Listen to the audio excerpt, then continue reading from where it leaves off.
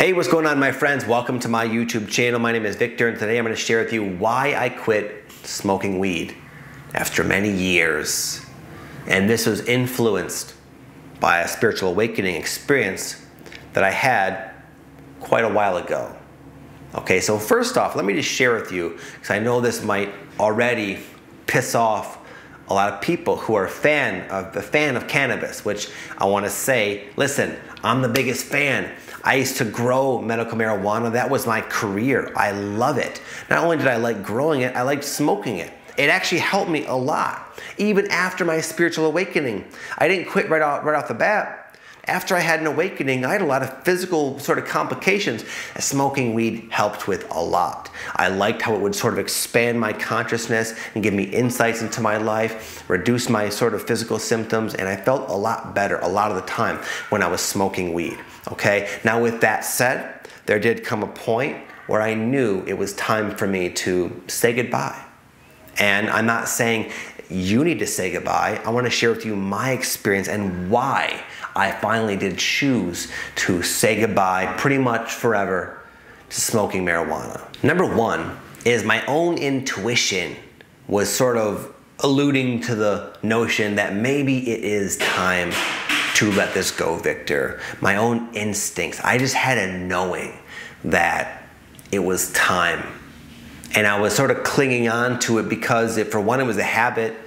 Two, I could easily sort of justify in my mind why it's not that big of a deal. I can say, you know what, I'm a great father, I'm a great husband, I still, you know, earn a living and I pay the bills, I keep my lawn, I cut my grass, not to piss off the neighbors. I do all these things pretty easily, and smoking weed isn't really gonna affect that all that much. But I just had this knowing that, you know what, Vic, I could probably feel better, I could probably soar a bit higher if I was to finally at least see what it would be like to become free of this. So I had this sort of intuition dancing around that I was playing with for a while, sort of bouncing along again against my own objections in my mind and reasons why I didn't really want to let it go. But finally something kind of trippy happened to me that caused me to really then listen to my intuition.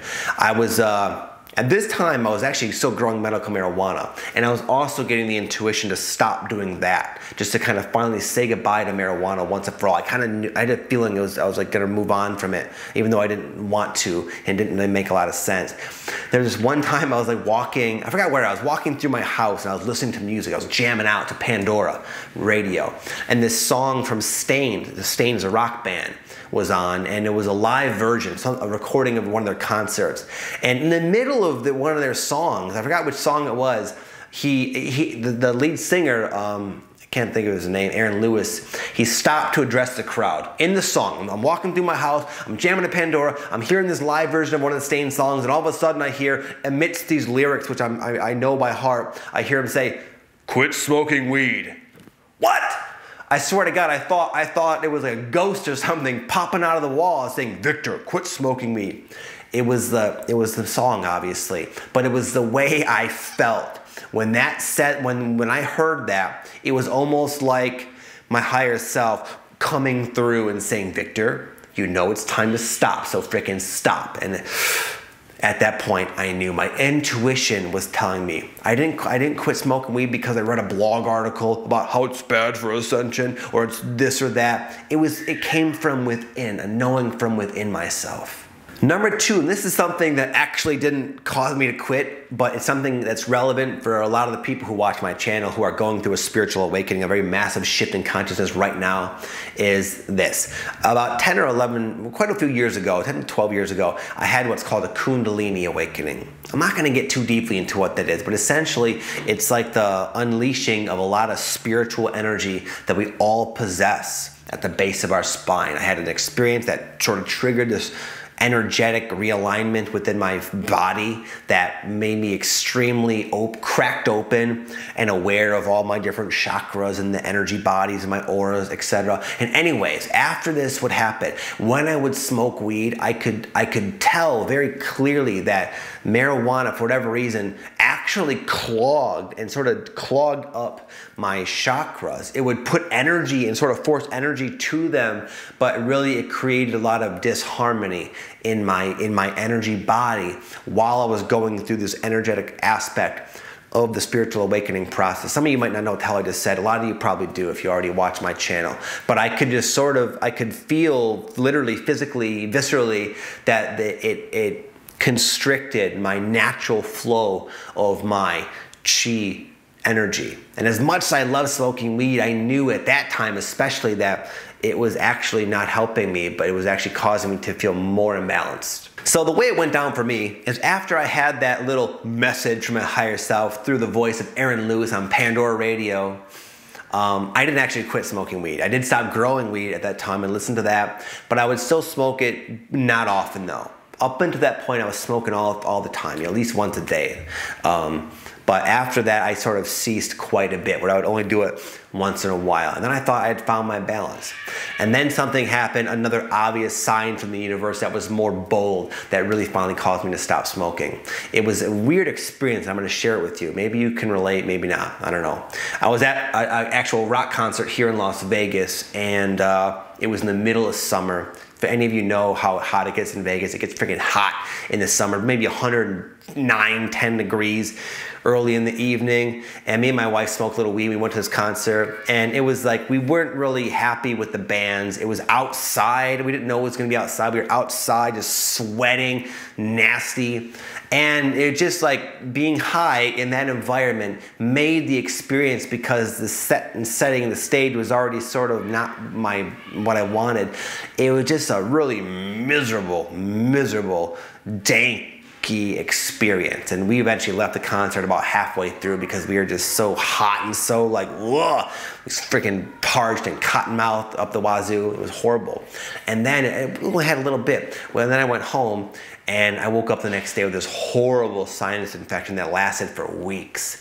And it was weird, because as I was going to bed that night, in fact, the whole time when I was experiencing marijuana for one of the last times ever, so far anyway, I had almost like almost like a communion with the marijuana spirit. I had a sense that it was telling me that it's time to part ways, and there was almost like a death energy, like a feeling of really letting go of an old friend.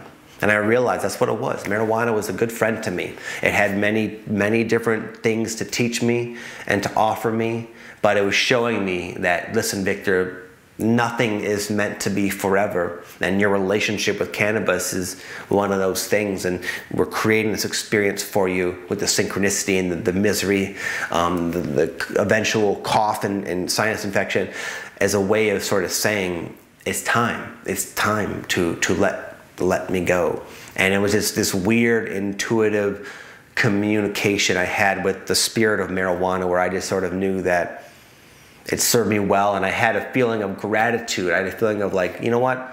Thank you, man. Or it's a female spirit, I believe. Thank you so much, sweetheart. You helped me out. You've opened my mind. You caused me to kind of really question the authority, question reality growing up in high school, and you served me in so many ways, but you were a teacher, and sometimes there are times where it's good to move on to yet another life or earth teacher. And it was at that time in my life where I finally knew it was it. I was done. And then in the end, it really just came down to the simplicity. And hopefully this can help a lot of you if you're on the fence about, well, should I smoke weed? Should I not? Is it good? Is it bad? Is it helping? Is it inhibiting my spiritual progress, my life progress, etc.? It really came down to this. Towards the end of my relationship with marijuana, it was not making me feel better. Where in the past it'd make me feel high, it'd make me feel good, it'd make me feel in the moment, present, just happier. Towards the end, I was getting more paranoid, just feeling more foggy. I was getting like little bits of inspiration that never really completed themselves. And in the end, I just felt better letting it go. I felt actually more creative, more clear-headed. Like when I go to sleep now at night, I have very clear, vivid, metaphorical, life lesson sorts of dreams. And my skin looks a bit healthier, my lungs feel better. I do a lot of breath work now and yoga and like cardio, where I wasn't doing cardio much at the time. And anyway, I just feel a lot more productive. I just feel better. Now, is that Victor saying that quitting smoking weed will produce all those benefits to everybody? No, of course not. There was a time in my life where it did serve me. It was appropriate for me. It used to help me alleviate my symptoms. It used to help me with a million different things, and I thank it. Okay? But I really just had to be honest with my own subjective experience with cannabis at that moment of my life. There's not an article or a video or anything out there, not your friend, your family, your coworker. No one should be telling you what's best for you, but you know what's best for you. And I'm not saying that to subtly insinuate you should quit. My goal of this video is to share my experience and hopefully empower you to just ask yourself. It's not that much of a puzzle. Okay? We always know. We always have a knowing and a sense of what's best for us. And as long as you act in accordance with that, you're gravy. Your spiritual growth is going forward, whether you're the variety who's going to smoke weed or the variety who won't smoke weed. Some of you will probably smoke until the day you die and feel great and be extremely spiritual and wise and loving and caring.